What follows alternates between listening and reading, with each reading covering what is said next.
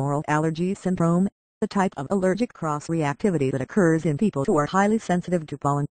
The oral allergy syndrome is also known as pollen food allergy syndrome and is thought to be a type of contact allergy related to the presence of proteins in certain foods that cross-react with allergy-causing pollen proteins.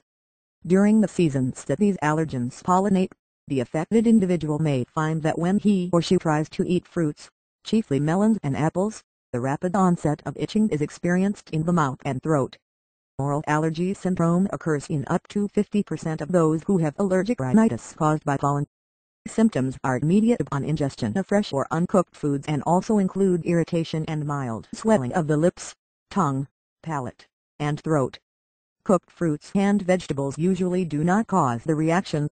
The symptoms usually go away within minutes, although up to 10% of people will develop systemic body-wide symptoms, and a small number 1 to 2% may experience anaphylactic shock.